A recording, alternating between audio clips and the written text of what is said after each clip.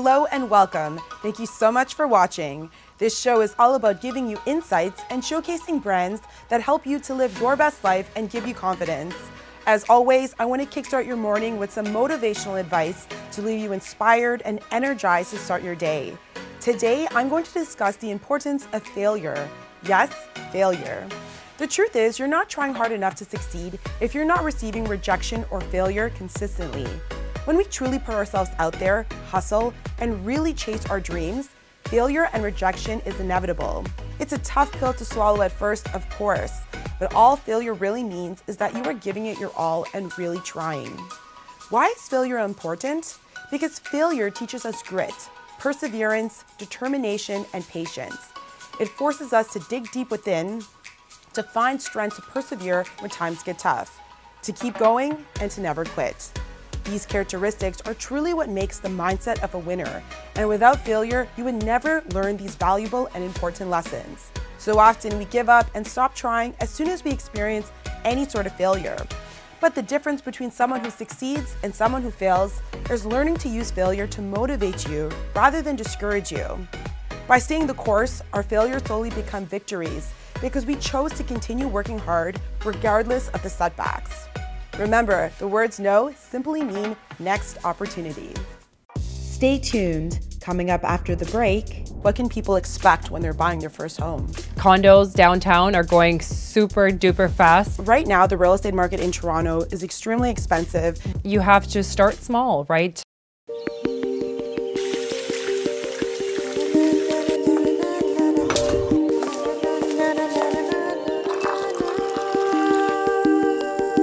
All natural sweetener, Flavorall.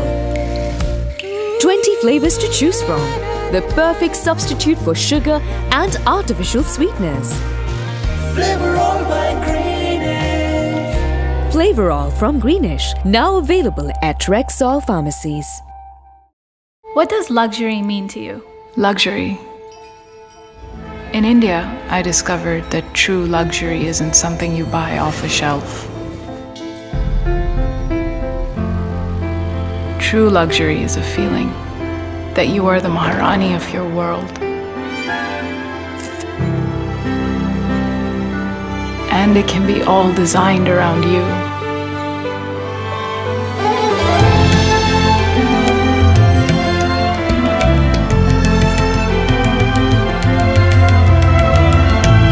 All the beauty is yours. All the music is yours. India showed me that luxury doesn't follow designers and brands.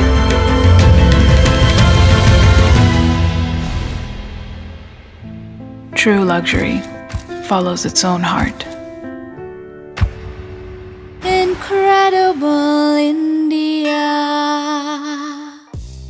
Next up on the show, we have real estate agent Darriel who's going to share her knowledge on how millennials can prepare to buy investment properties at affordable rates.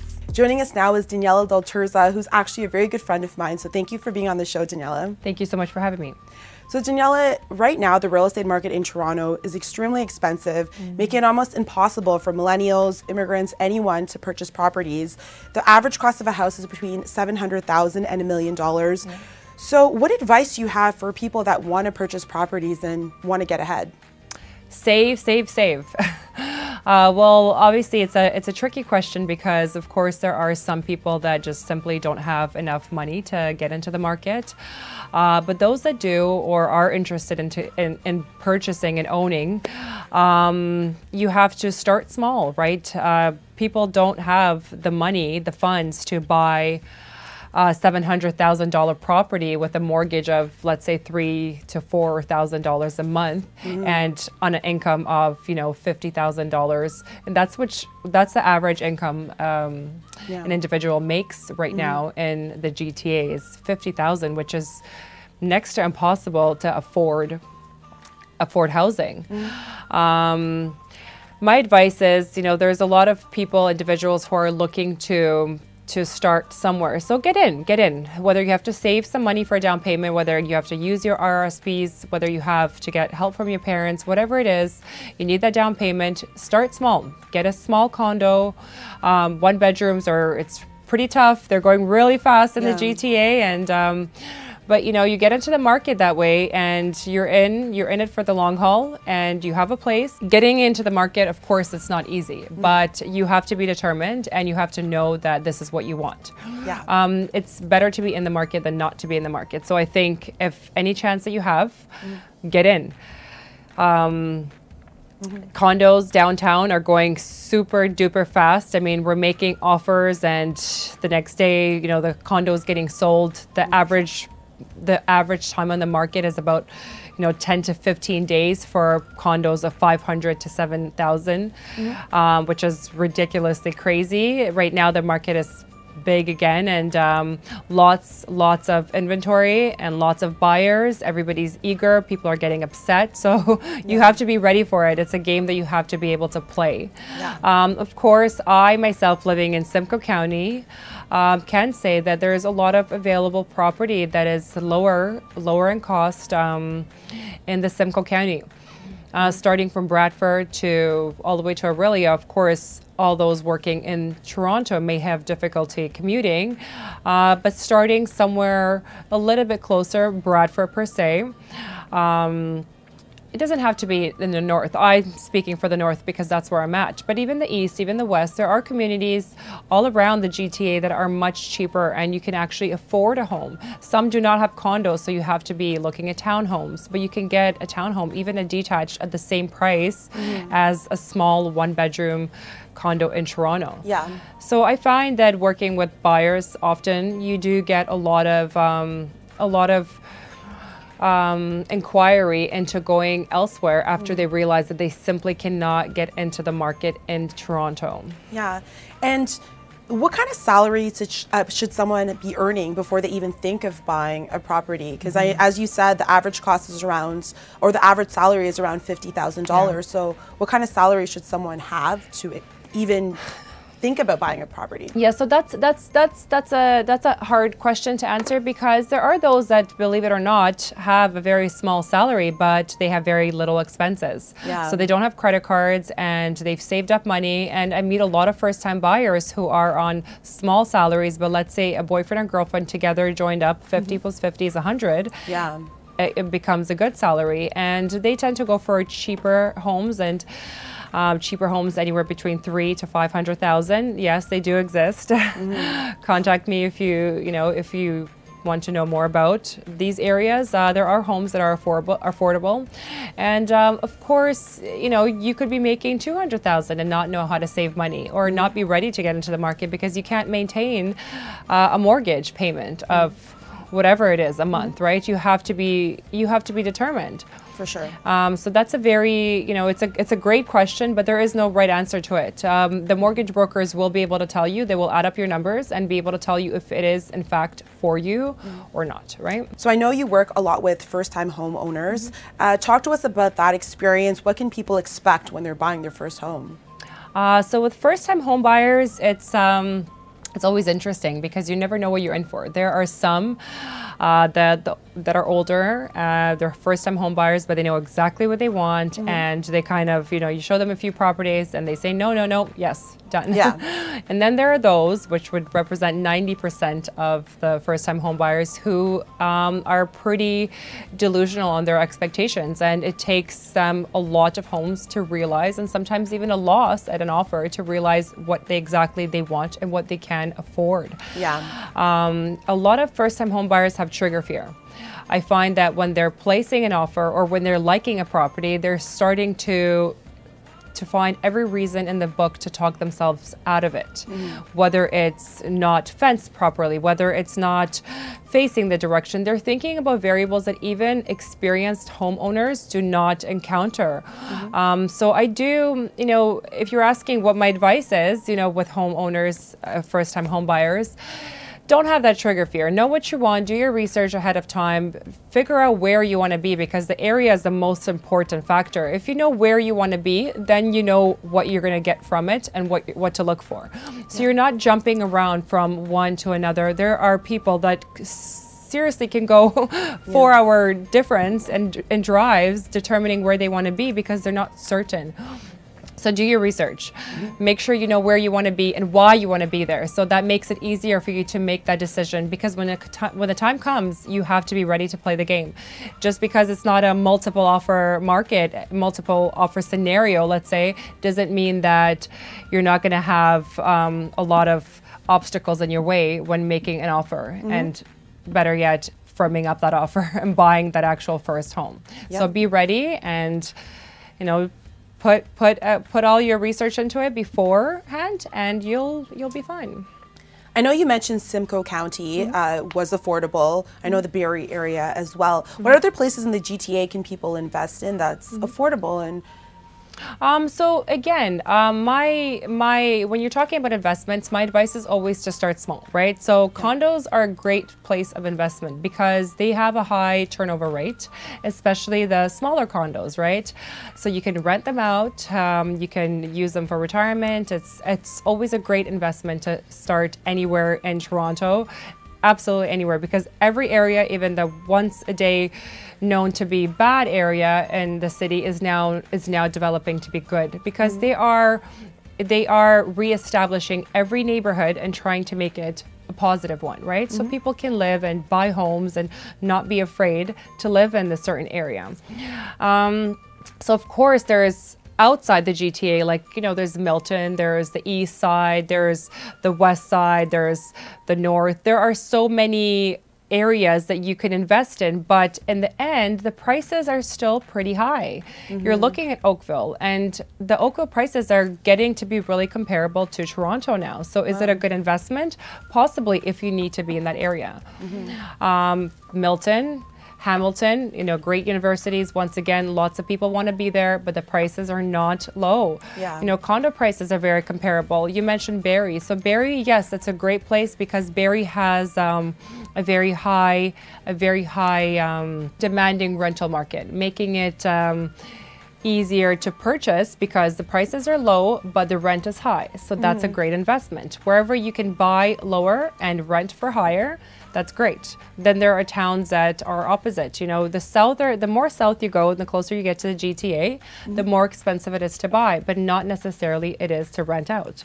So you might be looking at the same rental factors and costs in Newmarket and Aurora in comparison to Barrie, but the price and the purchase price will be $200,000 less. So all those aspects are very important to consider when you're looking into investment properties. So yes, Barrie is absolutely great. There's a lot of it's an urban city now too. So there's a lot of opportunity in Barrie, and it is really close to Toronto. It's a 50-minute drive. Yeah, let's talk about saving. Do you have any advice for people out there that are struggling with saving to buy a property? Yes, savings. it's a very challenging advice to give anybody, because I myself love to spend money. Everybody loves to spend money, and I think the more you make, the more you become. The more you like to spend. The more you like to spend, absolutely, absolutely. And it's always tricky. It's always tricky to know what is a must and what is a want. And you have to be able to try to establish those. I think figuring out, I mean, food, of course, food is priority, but do we eat organic? Do we eat out, or do we cook inside? All those things matter a lot. So if you're a saver, you know how to save. And those people, they will not blow up their credit cards. They will, pay everything back in full. And if they do have lines of credit or whatever they're using, they're very careful of what they use it for emergency, like dental surgery. Of course, those are needs. And then there's those wants. So you have to figure out what kind of person you are. If you want to own and you want to be successful in investing, you cannot be a spender, because you're not going to be successful in investing and blowing all your money unless you get lucky. And there are those that get lucky. They invest, they get great, profit from it. But not everyone's so lucky, because we can never predict what's going to happen with the market. So Daniela, you owned a property at Yonge and Sheppard as well. Now you have a new property as well in Innisfil. So how did you prepare for that to buy properties? So for me, I have to admit, I was very fortunate that my parents did help us out with a down payment. That was a big thing. And also we got into the market at the right time. So we owned a property. Our first property was at Yonge and Sheppard. It was a a bigger property in the penthouse, which didn't last long because I myself couldn't picture myself. I didn't find it amusing living on the high floor and constantly observing planes versus being, you know, closer to the ground. So we sold and we got pretty good money from that, leading to another purchase and then leading to another purchase, and then finally realizing that all those purchases were very expensive and very small because we then had 3 kids to accommodate and we needed a house. So we had to pull whatever we could. At that time I had a property joint with my dad, so we had to split the funds and go our separate ways, which ended up great because I got into the market in Innisfil. I consider getting into the market at the right time because we paid a pretty good fair amount for our 4-bedroom home, and it is my first home, so it was a big difference. It was definitely something new, but I love it. I love it, and it's a totally different feeling owning your own home and being able to park in your driveway and not have to go downstairs, and you know, having a backyard that you could let your kids play in or your pets. I think it really taught me to appreciate the value of owning your own home much more than I've ever appreciated owning a property before. And would you advise people to make that jump to move to other parts of the GTA or Innisfil or Barrie? Would you advise them to do that since Toronto is so saturated and expensive, the market? So absolutely. I think people are really afraid of what they don't know. They feel that it's much further than it actually is. I mean, I live in Innisfil, but I drive and commute to Toronto at least a few times a week for work. My husband works in Brampton and he is constantly commuting every single day. It's not fun, but I could tell you, even living at Yonge and Sheppard, commuting to downtown Toronto was a commute. And it's not any less, right? It's stuck in traffic or being stuck on the 400 or the 404. So I think you have to pick your battles. And if you can afford it in the heart of Toronto, go ahead, but not many can. So if you can't afford it, then definitely consider going to the outskirts. You will not be disappointed. It's a different lifestyle, but you could still have the best of both worlds. Yeah, and for someone that's looking to buy an investment property or just a property in general, what kind of steps should they take to do their research and kind of figure out the areas that they want to move in? Well, primarily you have to, if you have children, then you're going to be researching schools, you're going to be researching neighborhoods and, you know, of course, the safety, the crime rate, what's around there. Is there co-op housing? Is there no co-op housing? All those factors come into play, and that depends on what your, you know, what your base for it is. Like I had kids, so I had to get an area that had a really good school. I was not able to move, like I wasn't even considering options that didn't have great school ratings. So things like that, you do your research, you figure out, you know, your commute time, the area, the people in the area, the amenities in the area. Amenities are very important. You want to have the amenities, you know, close by. So that's very easy. Nowadays, there's lots of websites that allow you to go on and you can actually figure out so much about an area just by going online 5 minutes here and there, and you could know about the area. And then definitely take a drive out there, but not in bad weather. Don't go in the snowstorm or in a gray, cloudy. You know, pick a good day and go out in good spirits and check out the area and see if this is where you could see yourself living. I mean, when I came to Innisfil, I didn't even know Innisfil existed, and seeing the beautiful Lake Simcoe and how lovely the beach town was, I fell in love instantly. And can first-time homeowners borrow from the RSPs? So that's a great question for a mortgage broker. Yes, they definitely can. How it works is I would advise everybody who has questions on how to get a down payment or how to get a bigger, you know, deposit sum for your purchase, discuss it with your broker, your financial advisor. They will lead you the right way. The first step to doing anything, you know, of course you do your research, yes, but above and beyond, you have to have a broker. You have to have somebody that's going to do this for you, that's going to tell you, look, this is what you have to do and this is how you have to do it.